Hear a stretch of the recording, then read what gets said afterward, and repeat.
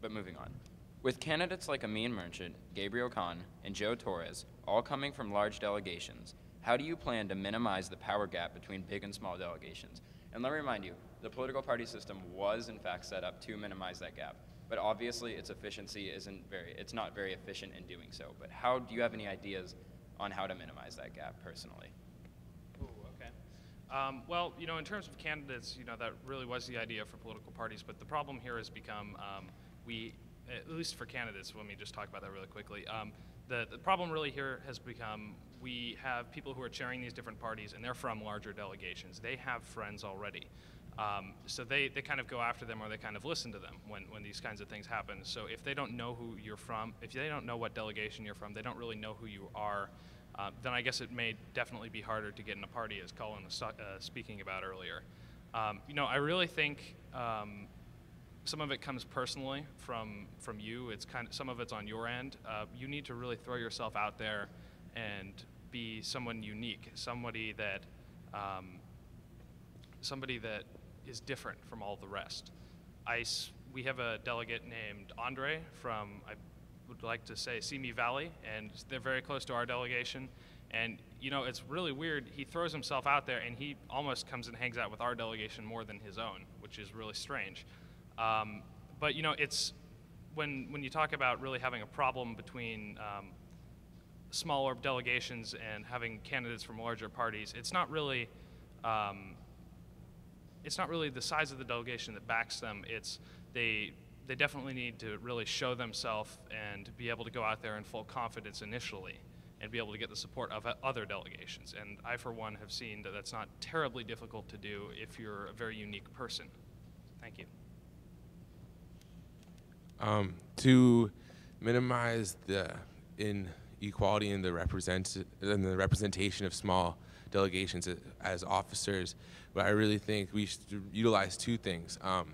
One is we have this new great website, ourcaliforniaagenda.com or .org or .com, and this is a great platform for delegates from big or small delegations to promote themselves and to spread the word about themselves. And I think if that's utilized, that's one thing that small candidates from small delegations can utilize. And another thing is cluster and brother and sister delegations. This year, I remember Bob too, all the party chairs were going after us, and they were all trying to get at least for me, they were all trying to get me to join their party.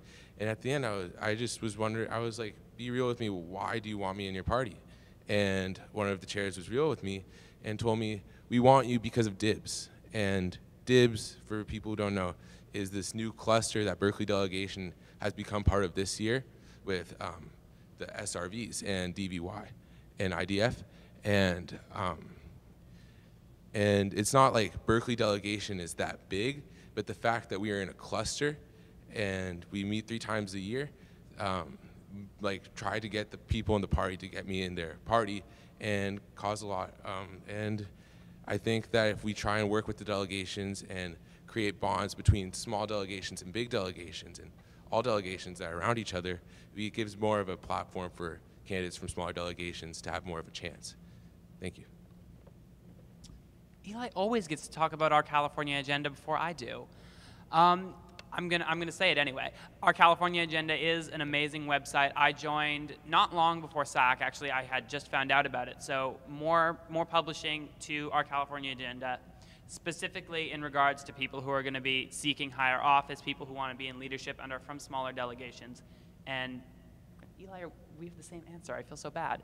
And also, myself being from the San Diego supercluster, it's a lot more helpful, I think, than what I would get with just my YMCA. My YMCA is only 30 people, but when we combine and we're San Diego all together, we're over 100 people. And I feel like the support that I'm getting from SDSC, in addition to the support I'm getting just from Palomar, is going a long way to help me. And I feel like also candidates who are unique, who are recognizable, who are charismatic, who are intelligent, and who are willing to just go out there and put themselves out to everyone with every single ounce of personality that they have, I feel like that goes a long way into helping delegates from smaller delegations. Going along with what the other candidates said, Our California Agenda, you should join it if you're going to run for something. But also, I think the political party system is actually a great way to get your name out there. And I think over the years, as the political party system grows and gets stronger, the candidates who are running from that party, who are from smaller delegations, are going to have an advantage, and they're going to start getting more. They're going to start getting more recognized by their parties. And although big delegations has been a problem in YNG for God knows how long, I think the political party system, by strengthening it, is going to help get smaller delegations candidates out there.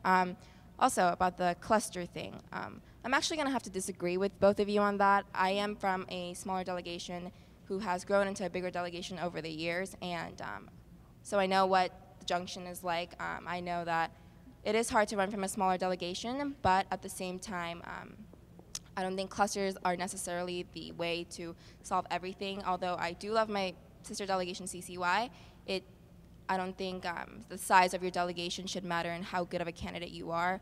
Like Matt said, you should be unique, charismatic, all of that, and really present yourself and get your name out there if you're going to be a candidate, and try to be the most qualified delegate for the position. Hi, I thought it was interesting that a lot of people were addressing the question of superclusters and presenting that as like some way to somehow aid the inequities between the various delegations in terms of manpower and woman power, in terms of who's going to be voting and campaigning for various candidates. But I think that it's just interesting that they see it that way, because what I see is, as a member of a delegation from Sacramento of 17 people, is all I see is that these delegations that are already relatively big are grouping into these larger and larger groups. So again, whenever you try to make, you know, the party system or the system of big versus small delegations more fair, all that really happens is it becomes more unfair. And I think that that's a lesson that we can take into the future in YNG, because the bottom line is life isn't fair, and it sucks, but it's true. None of us like it, but that's the way it is. I'm from a delegation of 17 people. I have to deal with that. I try to compensate for it by being the best candidate that I can be. But as for the parties, I think that I have to disagree with Sally. I don't think that the notion that they're going to somehow grow better over time is true. I think you can look to real politics and see that the political parties actually go worse over time. And I think that that's probably exactly what's going to happen with YNG, and I don't want to see that happen.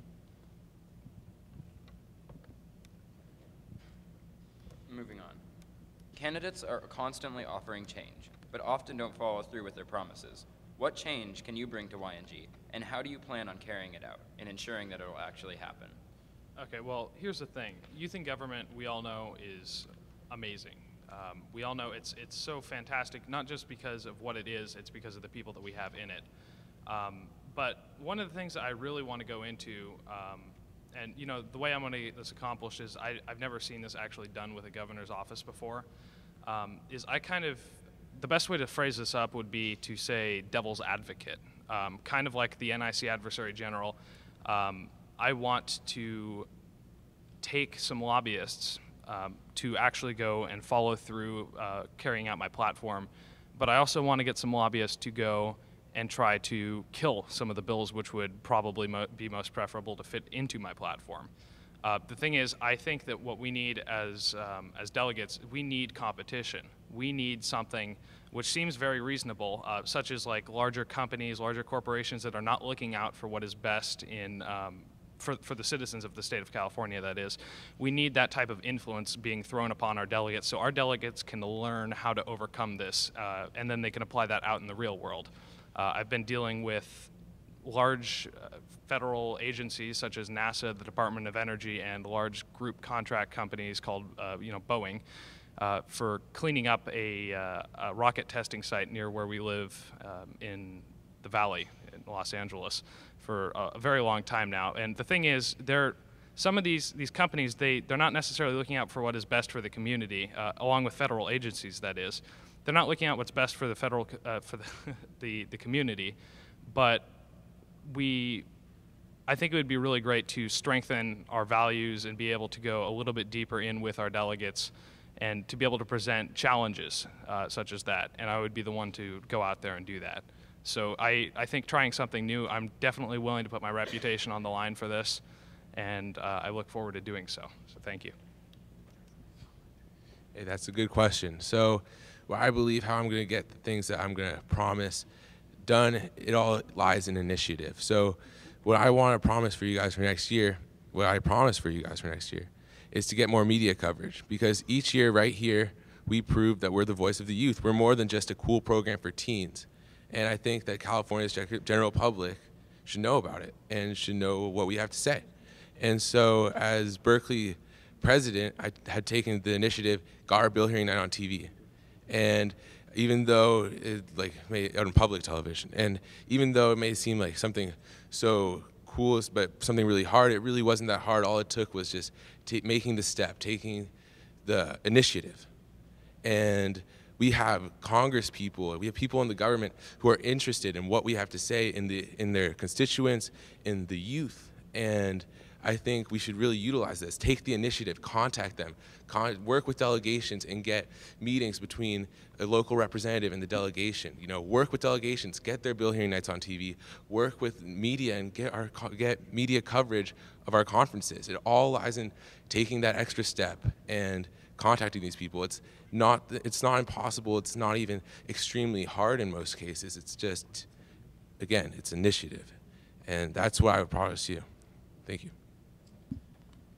All right, so the thing that I'm looking at, the thing I want to see next year is I want to see YNG's delegates have more input into things that they think should be changed about the program. And that's why I've been talking this conference about program-specific bills, which is bills that we can write about our program as recommendations to YNG's governing board. And I feel that if I'm governor when I put this program in place, I feel like that's the most direct way to give YNG delegates an input into their program. And I feel like that's something that all of us, we come here and we do what we do. We deserve to be able to put input into the program and change what we as a whole feel needs to be changed. This is something that I've been thinking about a lot before I decided to run for youth governor. I think that what I'm promising are plausible changes that have actually been done before, such as programs from the 61st, like the texting program I mentioned before during one of my speeches, and the Michigan Exchange program that I'd like to conduct again with one of the states. Those were two programs that were very successful in the 61st year, and I'd like to bring those back, and I don't know why we ever got rid of them. I also am proposing changes that I can actually do myself, like never staying in the governor's office and being a mobile governor, going around the program areas and making sure that the program is running the way it should be, and yeah, really looking for the best in what I'm trying to do for this program. So.